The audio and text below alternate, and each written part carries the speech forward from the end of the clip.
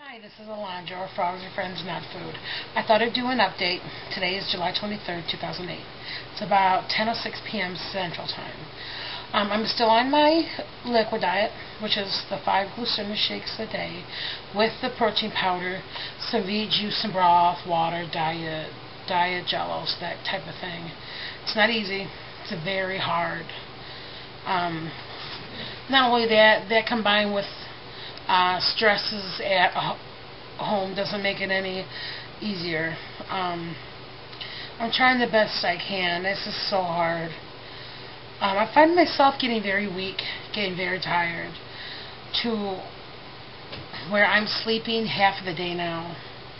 And at my weight now, the last Tuesday was a little more than a week ago, I was 490 pounds. The next day, well, 2 days after that, which was the 16th, I went in to see Dr. Nagel, and I got weighed. I was 483, I believe. 483, I believe. So now my weight, I don't know. I'm trying the best I can. This is so hard. My surgery is scheduled for August 11th. I'm hoping this will get easier. And I live with my mother, my younger brother, age 21, and his fiancée, she's 20, and about 18 weeks pregnant, which I also do videos about her pregnancy too. Anyway, they're being very supportive. They're helping me as much as they can. But this is something I pretty much have to do on my own. But one thing, as I talk to them, they can stop doing. And I'll show you a perfect example. I did not set this here. I found this here. This does not help. It's stuff like this. Leaving this around the house does not help. I don't love chocolate. But I'm staying away from all food. I think for me the hardest part about the liquid diet is that I'm never full. I don't know.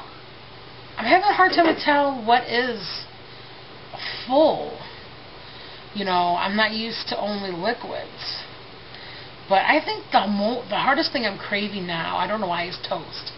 I've been craving toast like crazy the past 3 days. So I'll be sitting there deep in thought, and my family's like, "What are you thinking about?" I'm like, "Toast.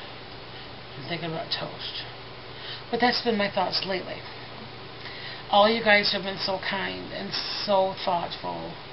You guys don't know how much your comments mean getting me through this. I am praying a lot that Dr. Nagel is able to do the gastric bypass. Or just be able to do the gastric bypass or the sleeve. I'm kind of worried that I'm going to wake up.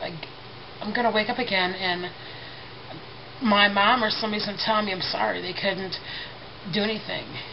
That is the most horrible feeling I can just even fathom. The first time it happened, but Plan A is the gastric bypass. Plan B is the sleeve. If we do the sleeve, I got to go back in a year later. I'm really worried about my liver, though. This fasting, I hope it's working to shrink it. But hopefully everything goes well. I think after the first time, I'm owed a good operation. That's what I'm planning for.